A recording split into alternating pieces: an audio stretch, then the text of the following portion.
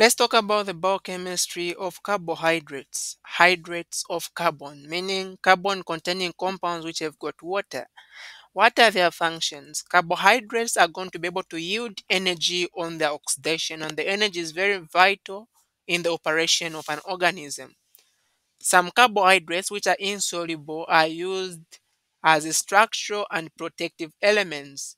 For example, in cell walls of bacteria and in plants. They're also used in connective tissue of animals. Other carbohydrates are found at the joints, acting as lubricants. Other carbohydrates are used in cell to cell recognition and cell to cell adhesion, and also they are used in cell migration during development, blood clotting, immune response, and wound healing. So carbohydrates are going to be divided into monosaccharides, disaccharides, and polysaccharides. Let's concentrate on the monosaccharides. Monosaccharides are simply simple sugars which consist of a single polyhydroxyaldehyde or ketone. So these are the simplest sugars. They can either be aldehydes or ketones. And the most abundant form of the monosaccharides is the D form. When you talk about proteins, or let me say amino acids, the most abundant form is the L form. Now, these monosaccharides are going to be named depending with the number of carbon atoms they have, as either being trioses, tetraces, pentoses, or hexoses, or even heptoses. They can also be classified as aldehydes or ketones. So there can be aldol sugars or ketose sugars. Now, if we classify these as being aldehydes, meaning that the carbonyl functional group is at the end of the chain. If the carbonyl functional group is on the middle of the chain, those are going to be ketones. So monosaccharides, which have got more than 4 carbons, are going to be found in a ring form, because in that way they're going to be more stable. The simplest monosaccharide which we have is a triose, which can either be glyceraldehyde or dihydroxyacetone. Glyceraldehyde is an aldehyde, while dihydroxyacetone is a ketone. We also have tetroses, which can also be aldehydes or ketones. We have got pentoses. Now I want us to take note of a ribose, which forms RNA. It's very, very important in the formation of RNA. So that is the pentose sugar. So we are going to talk about, of course, I was supposed to have also deoxyribose here. Now I'm going to talk about it as a sugar derivative. So when I get to remove an hydroxide from this one, let me say I replace one hydroxide with only an hydrogen, we are going to form another thing, which is called deoxyribose. We also have exose sugars. Now, if we look at, there are a lot of them, but if we look at glucose and mannose, they are basically the same. They only differ at carbon number 2. So they are structural isomers. And then glucose and the galactose also, they are basically the same. They only differ at carbon number 4. So they are also isomers, right?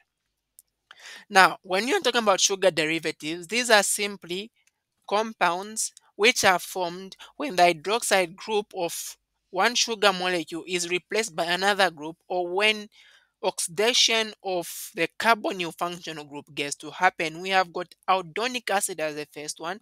Aldonic acid is formed by the oxidation of carbon number 1 of aldehydes. And so when you oxidize that, you are going to no longer have the aldehyde functional group, you are going to have the carboxylic acid functional group. In the case of D-glucose, when you oxidize carbon number 1, you are going to have gluconic acid. So this one is aldonic acid. There is oxidation which has happened.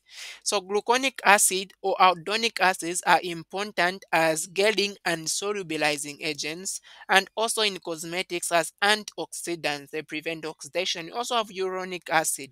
Uronic acid is formed by the oxidation of carbon number 6. So in a case where D-glucose is oxidized at position number 6, we are going to form D-glucuronic acid. So what are the functions of uronic acids? Uronic acids are important in connective tissue, and they're going to be found in excretion in urine, uronic acids. Right. We also have aldaric acids. Aldaric acids are formed by the oxidation of carbon number 1 and carbon number 6, so both, meaning it is more like a combination of aldonic acid and uronic acid. So if I get to oxidize carbon number 1 and carbon number 6 of glucose, and then I'm going to form this compound.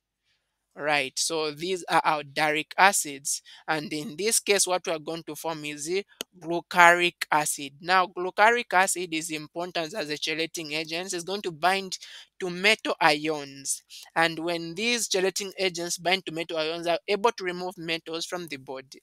We also have alditors. Alditors are formed now not by oxidation as these others, but by reduction. We can see we have got a ketone functional group, an aldehyde functional group. It is reduced. We no longer have an aldehyde functional group there.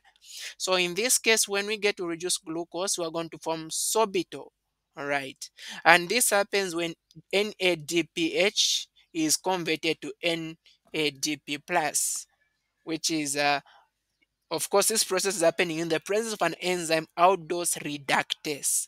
So alditors are used as thickeners and sweeteners. They are also used as sugar substitutes for those patients with diabetes.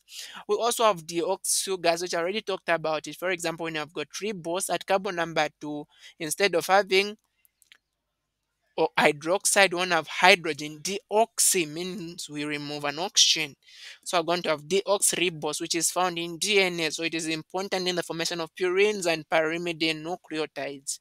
We also have amino sugars where carbon number 2 of these sugars, mostly we can see six-membered sugar, is replaced by an amine group. And mostly to this amine, of course, the way it is just like this, we're going to call this as glucosamine. Now, mostly the amine group is going to also attach an acetate, and so we're going to form N-acetyl-glucosamine. Now, this one is important because it is found in bacterial cell wall, the N-acetylglucosamine, found very important in bacterial cell wall. We also have sialic acid. Now, these are basically six-membered rings. So, sialic acids, they play an important role in cellular communication and also stabilizing cellular membranes. They also bind and transport ions and drugs. They also stabilize the formation of proteins such as enzymes. Apart from that, they also protect molecules and cells from attack by proteases or glycosidases. So this is basically on the monosaccharides.